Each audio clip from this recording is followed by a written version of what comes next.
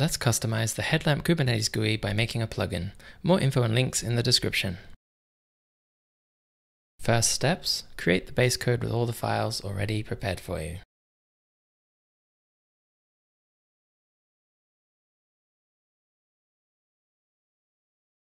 And it installs the dependencies for you as well.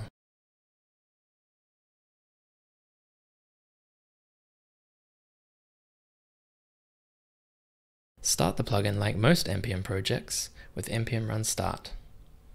So it sits there watching for changes.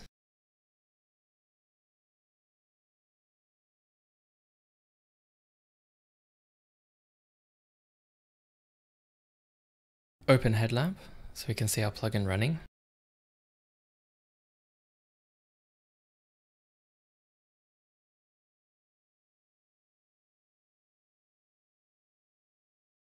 Let's bring up our editor to see the plugin and make a few changes.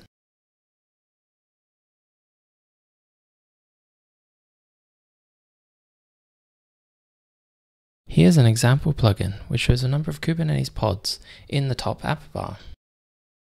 We save. It just reloaded, showing the number of Kubernetes pods. Now let's change some text. See up here? The text changed. When ready to use your plugin in production, first we have to build the plugin. There we go. It compiles down to a dist/main.js.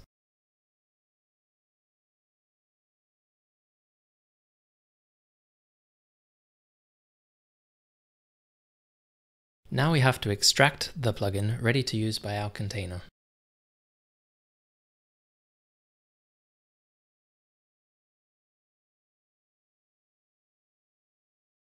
Extract copies the compiled plugins into the folder structure Headlamp expects. There's a plugins folder and a folder for each plugin. Thanks for watching. If you want to customize Headlamp, see the links in the description.